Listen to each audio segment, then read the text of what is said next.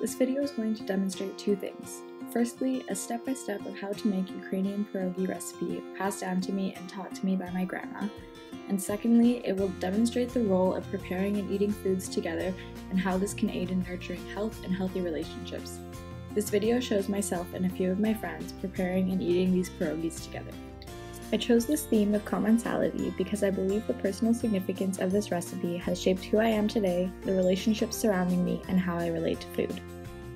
Although my family is not strongly connected to and does not necessarily identify with Ukrainian culture, we are strongly connected to one another partially because of our connection to this Ukrainian recipe.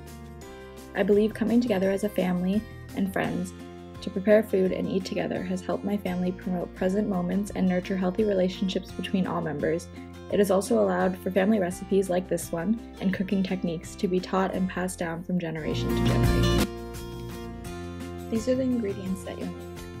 Firstly, add 3 cups of flour to a large mixing bowl.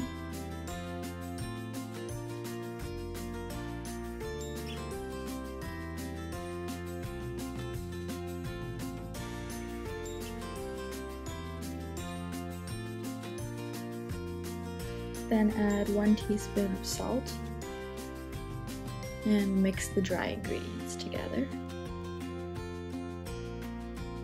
Then in a separate bowl, start the wet ingredients, add 1 cup of water, 1/8 of a cup of oil,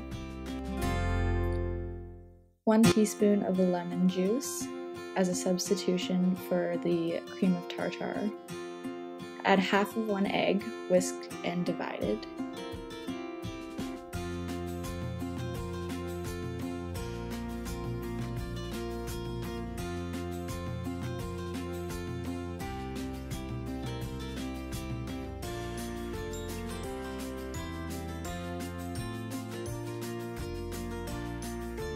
then whisk all the wet ingredients together. Once you're done that, add the wet ingredients into the dry ingredients and mix until it forms a dough.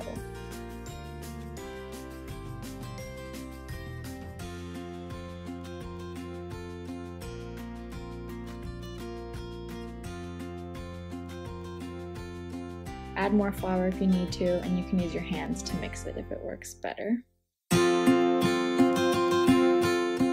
Then boil some water and peel your potatoes to be used for the filling of the pierogis.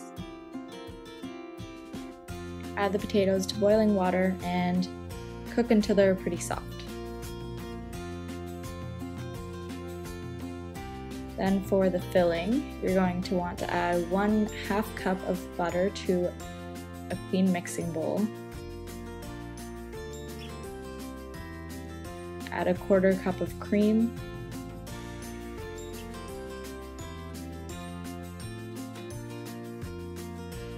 and some salt and pepper to taste. This is optional, but we chose to add about 1 cup of cheese to the filling as well. Once your potatoes are cooked, remove the water and add them to the filling.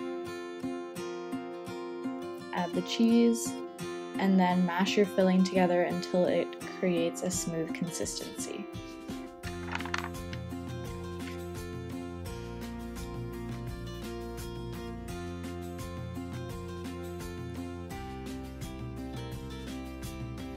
It should look something like this.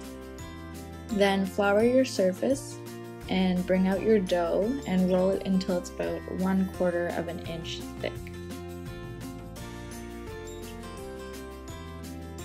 Then cut your dough into 3 by 3 inch squares.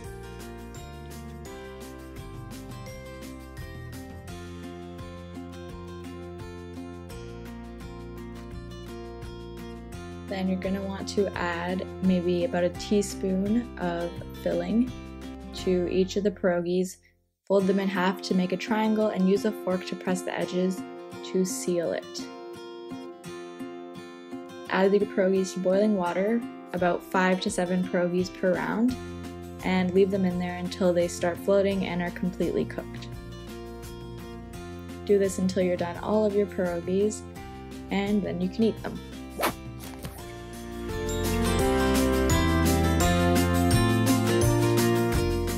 Commensality, or eating and drinking together, is a social activity at its most basic.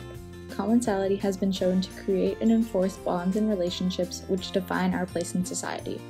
The topic of commensality and its role in human relationships and cultures will be further examined academically in the paper component of this assignment.